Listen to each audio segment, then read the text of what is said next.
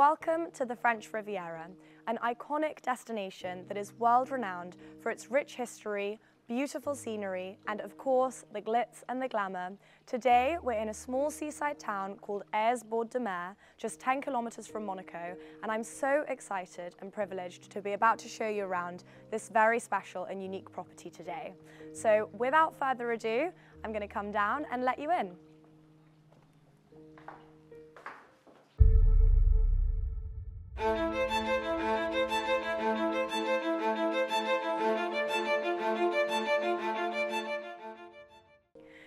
There really is so much to unpack here, and I'm so excited to show you around. But first things first, you enter this property through your own private gated driveway, and then driving up to the back of the house, you have 2 covered garages and a motor court. Now, before we begin the tour, a few quick fire stats, as always. We are standing on a plot of 2,933 square meters of beautifully landscaped grounds, and the property itself comprises 570 square meters of built space. Now that includes the main house behind me, which dates back to the early 1800s, an external studio, including a music recording studio, which I'm going to show you a little bit later on, and even a private chapel dating back to the 1700s, and I'll show you that later as well, so you'll have to stay watching. For now, let's head inside and begin the tour.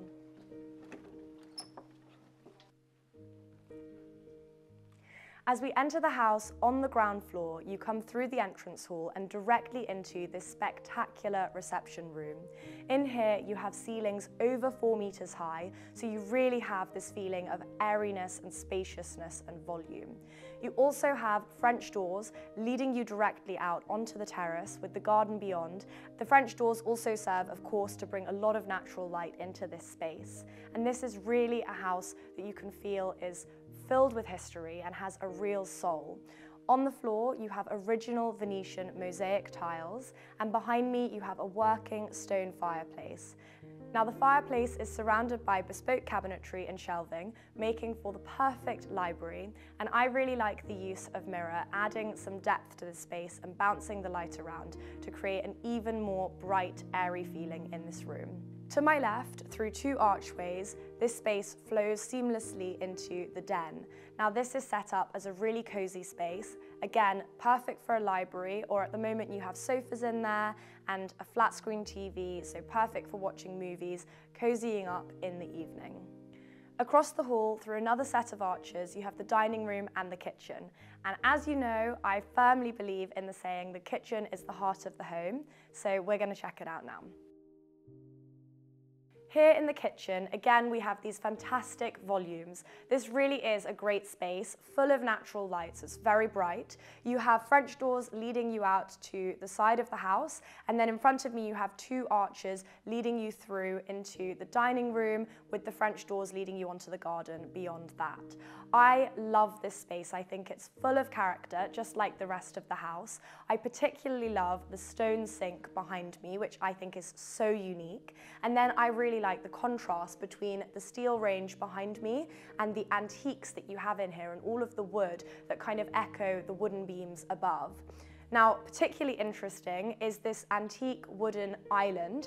Now, I don't know if the original intended purpose of this antique was to be a kitchen island, but it works so well in here. The dining room flows seamlessly off of the kitchen through the arches. You have beautiful hardwood floors and again, these magnificent proportions. The whole of the ground floor has a very kind of open plan feel to it. So even though you have these different distinct spaces, they all connect and flow seamlessly together. And I think that creates such a nice energy in a home. When you're entertaining guests, the flow of people and movement is just really free around this whole floor of the house. Stepping out onto the terrace and down into the garden, you can begin to get a sense of the architecture of the main villa here. Now this is a typical Niçoise style villa, so it's in the style of the typical type of villa that you'd find in Nice, here on the Riviera, and it draws inspiration from classical Italian architecture. Now here in the garden, I mean, this is what it's all about. You can really start to appreciate the beautiful, far-reaching sea views, and the fact that you have completely unobstructed views is a really special and rare thing to have here on the Riviera. I really like this fountain and the classical sculptures that line the front here. I mean, this is breathtaking.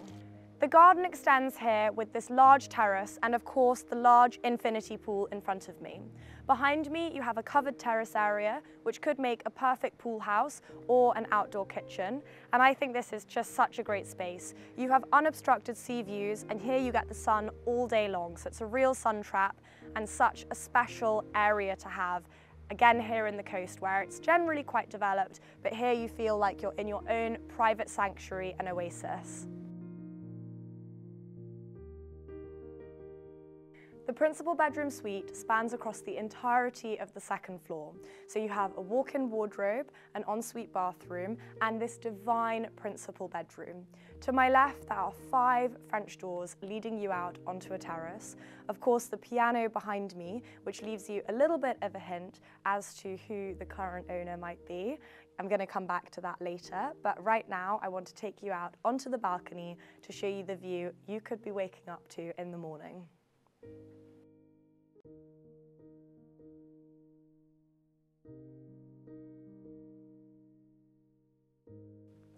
I know you're admiring the beautiful stained glass door, but come and check out the ensuite bathroom for the principal bedroom suite. Now this is an incredible bathroom. I mean, it's really opulent in its proportions, and from here you have beautiful views along the coast and across the mountains.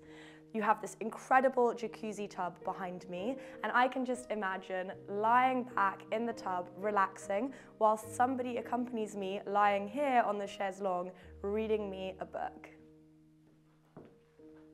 On the first floor, we have the second bedroom suite. And again, this is a really generously laid out and proportioned bedroom. You have a walk-in wardrobe, which has a beautiful piano in front of the window, an ensuite bathroom, which has a bit of a blue theme to it.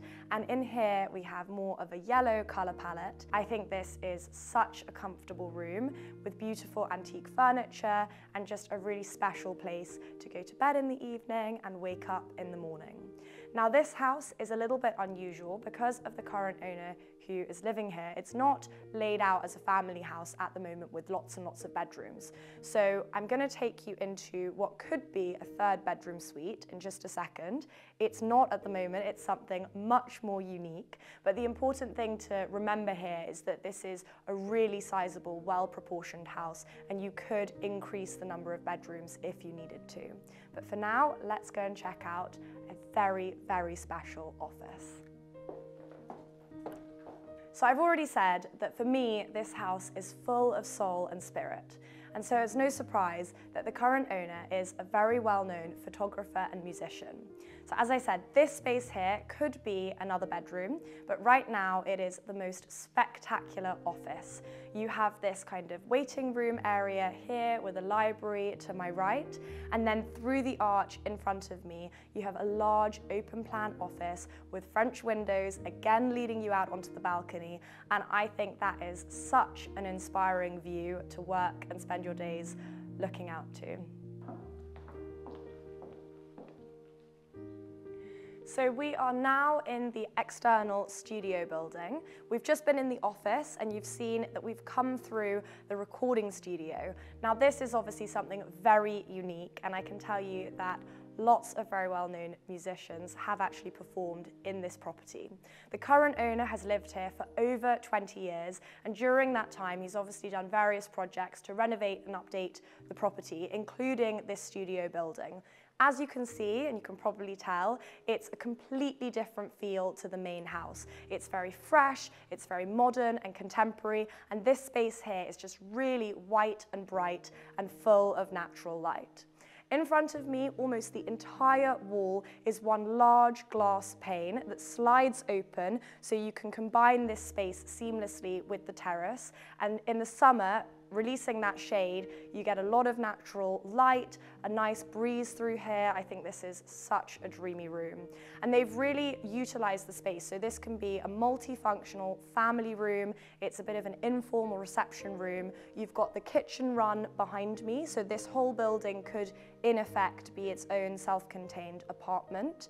I really like the white piano behind me. And if you remember, we saw another white piano in the principal bedroom.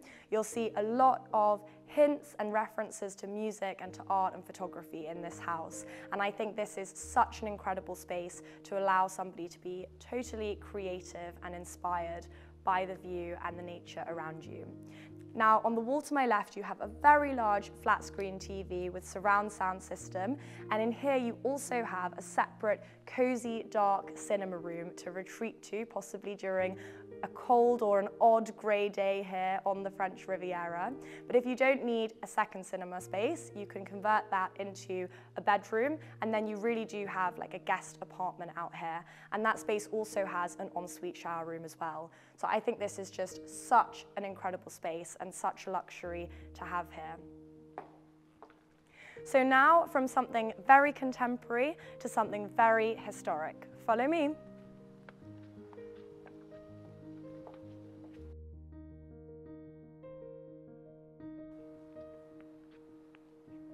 So, saving the best for last, we end here at the private chapel on the grounds of the property. This chapel dates back to the early 1700s, and I think this is just the cherry on top of the cake for such a magnificent villa here in the south of France. I mean, how many properties do you know that have their very own private chapel? I can just imagine the weddings and the private Sunday services that you can have here. I think this is really, really unique. What I also love here is the approach to the chapel. You have to climb up 3 sets of steps through the rear gardens, through the lemon grove to reach the chapel, and the whole way up you just have this beautiful vision above you.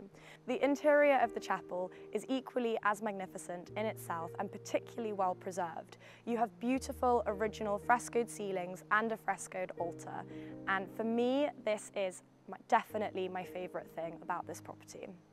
So that concludes our tour for today. I've really enjoyed showing you around this majestic villa steeped in history here in Eze sur Mer on the French Riviera. I hope you've enjoyed the tour, and if you did, please don't forget to subscribe to my channel. That way I can bring you lots more exciting and exclusive property tours. See you soon.